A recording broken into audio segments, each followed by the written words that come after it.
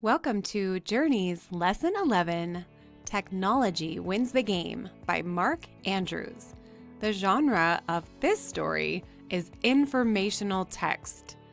Informational text gives facts and other information about a topic.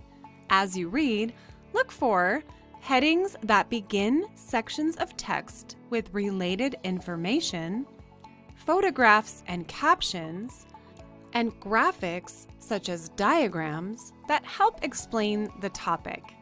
As we read, we want to be thinking about our essential question: how do inventions help athletes? Almost everyone loves a good game.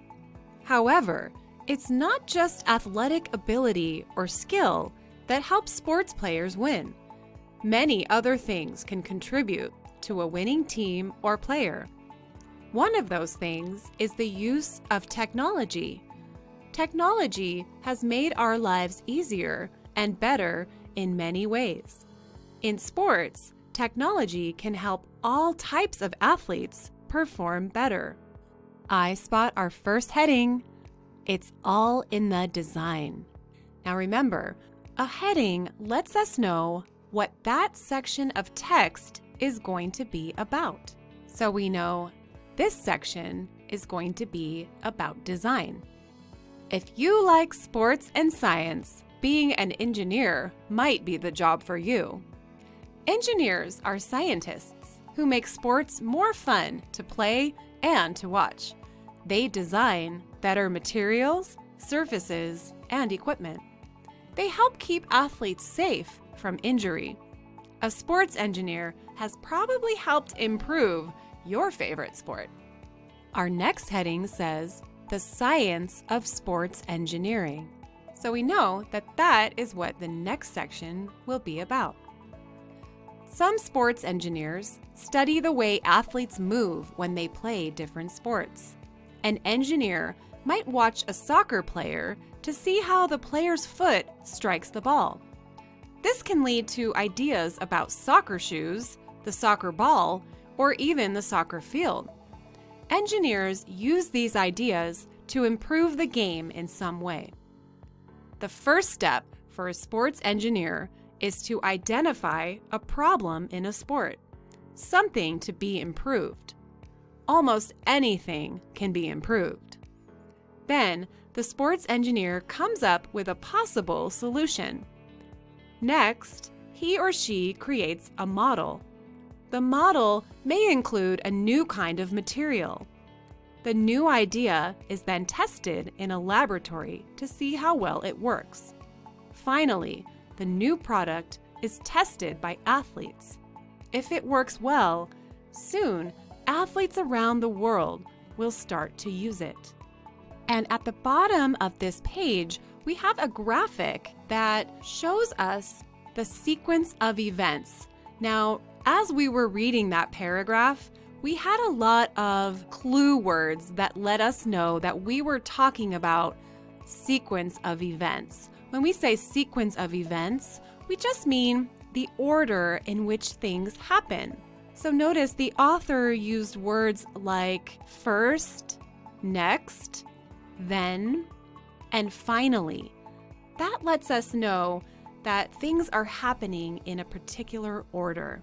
And this graphic at the bottom of the page also shows us the same thing in a different way. The top one is the problem. Remember, the sports engineer first had to spot a problem that needed to be solved. And then underneath that, we have an arrow pointing to an idea for the solution. So first the engineer saw a problem, then they came up with a possible idea to solve that problem.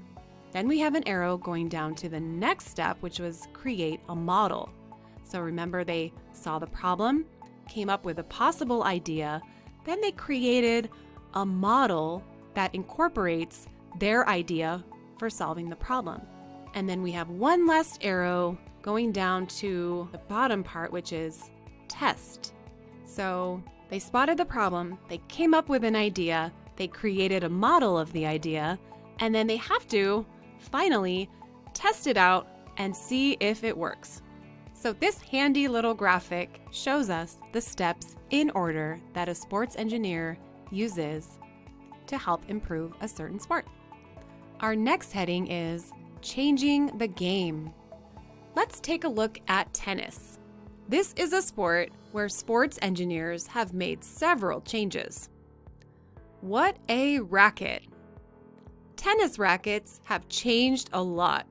When the sport began, tennis rackets were made out of wood. Then, in the 1960s, a metal racket was developed. Metal rackets were stronger and lighter than wood. Today, rackets are made out of different materials mixed together. These rackets are very light and provide more power than the old ones. The ball moves faster than ever. Today's rackets also have a larger head or string area than before. This makes it easier for the tennis player to reach more balls. A player can also control the ball better and make it move in different ways. Our next section is called More Bounce to the Ball. Tennis balls have come a long way too.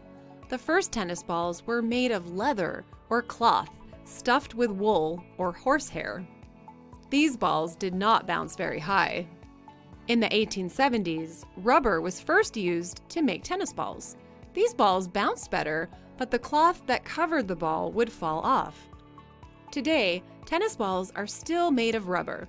First, two matching half-shell pieces of rubber are joined together. This makes the hollow, round shape of the ball.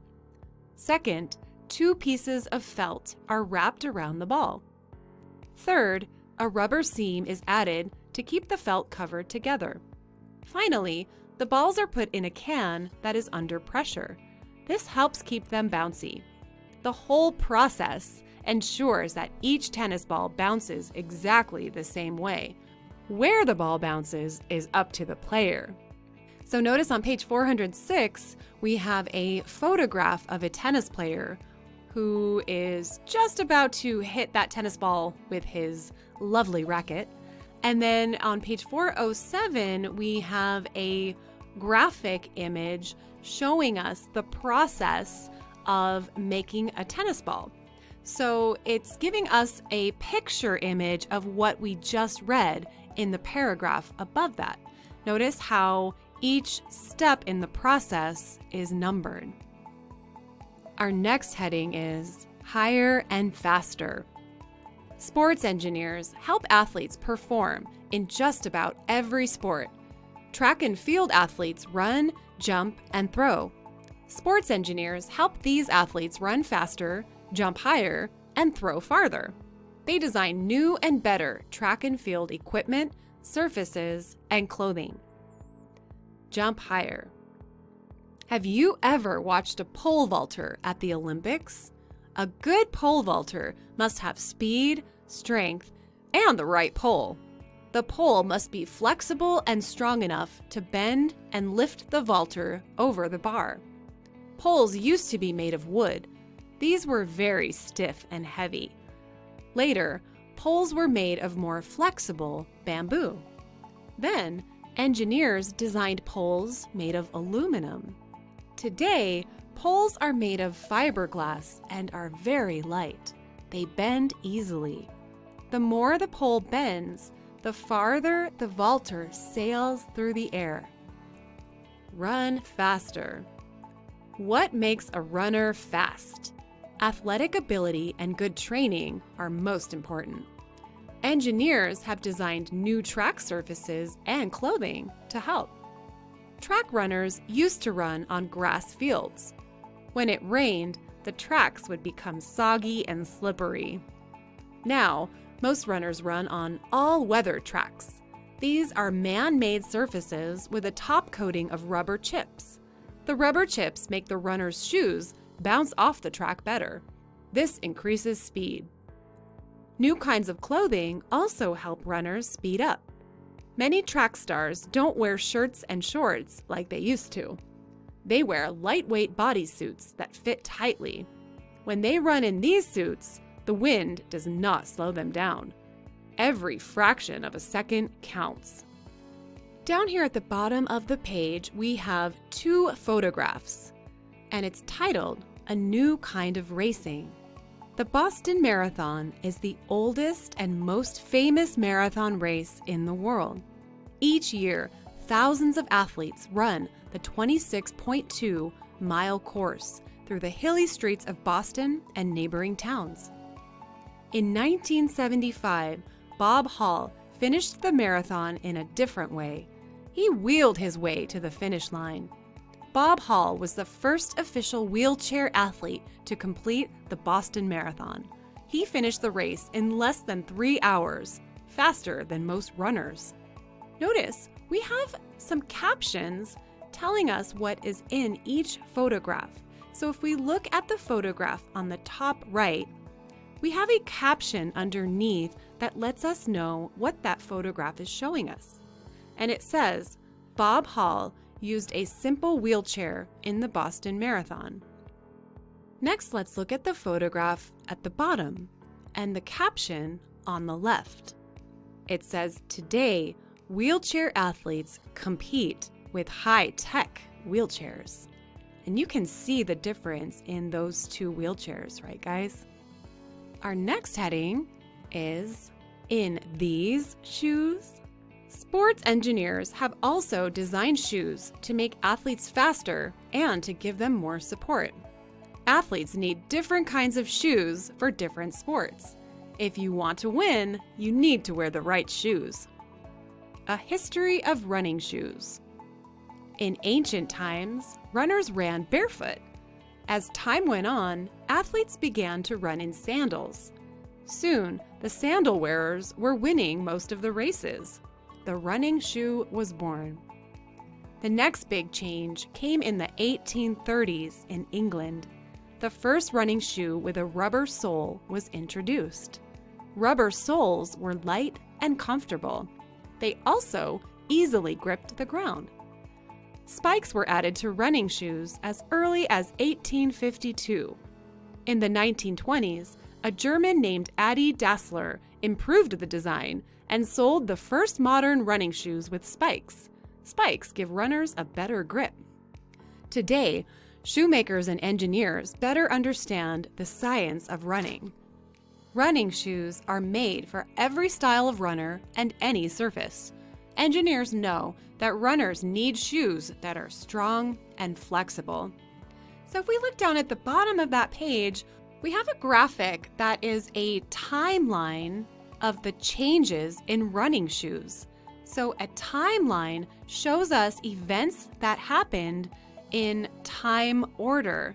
In this case, giving us the years that things happened.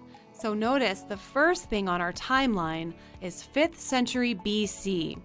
And that was when runners in ancient Greece would use bare feet and sandals. And then we moved to the 1830s, and that's when they used shoes with rubber soles for a better grip. The next spot on our timeline is the 1850s, which was when they first started using spikes in the running shoes. Then we move on to the 1920s with the modern spiked running shoes. And then the last date on our timeline is 1972, when they added extra cushioning in the heels and soles. Timelines are excellent ways to show when things happened.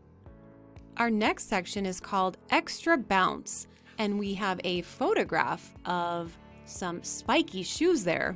Let's read about them. Long jumpers need shoes that give the athletes extra bounce. The soles must be firm but able to bend. These shoes have metal spikes in the front of the shoe only. This helps the jumper grip the ground and spring from the toes right before the jump. Underneath that, we have another photograph of some different looking shoes, and it's titled Quick Movement. Soccer shoes have plastic or metal cleats or rounded spikes on the bottom. Cleats keep soccer players from slipping in the dirt, grass, and mud. Soccer players need to change direction quickly. Without cleats, soccer would be a slower, sloppier game. So it's interesting, both of these types of sneakers have some type of spikes, but the ones for long jumpers have very sharp spikes, and the spikes are only in the toe part of the shoe, right? So that they can grip the ground and spring from their toes right before their jump. Whereas the soccer shoes have spikes that are more rounded, and they cover the whole entire bottom of the shoe so that the soccer players aren't slipping all over the place as they try to run around quickly. It's interesting the different types of shoes that are needed by players of different sports, right guys? Our next heading is play safely.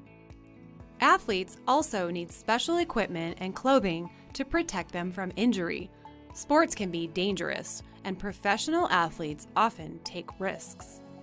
Let's read about football helmets. Over 100 years ago, football players did not wear helmets. Ouch! Then in the 1900s, players began to wear leather helmets. These early helmets did not provide much comfort or protection. Changes were needed. First, more padding was added. Second, a face mask was added to protect the nose and teeth. Also, the top of the helmet was made more round. This allowed a blow to slide off the helmet rather than strike head-on. Next, in 1939, the first plastic helmet was invented. Today's football helmets are made of a special plastic that is light and strong. The helmet design protects players from head injuries. Some football helmets are being tested with tiny computer chips inside them. If a player hits his head, the chip sends a message to a computer. Scientists hope that these chips could tell coaches when a player needs medical help. At the top of the next page, we have a couple more photographs, and this section is titled Other Safety Features. We can tell from the photographs that we see that we're going to be reading about skiing and bicycling. Some ski clothes are made to help skiers in trouble. Sometimes backcountry skiers get lost or are injured miles away from anyone. Sports engineers developed special sensors for their clothing. The sensors send information about a skier's location. A rescue team receives the information, which helps the team find skiers who have fallen or are buried under the snow. Brightly colored jackets and vests, called reflective wear, make bicyclists easier to see in the dark. Our next heading is Just for Fun. The next time you play your favorite sport, think about some of the equipment you use. Think about the kind of surface on which you are standing, running, or jumping. Notice how your sports shoes look or feel and help you perform. Now that you have read about sports engineering, you can think about how technology has helped to improve your sport. Technology not only makes our lives easier and better, it also makes our lives a lot more fun. I hope you enjoyed reading Technology Wins the Game, and I'll see you next time. Bye!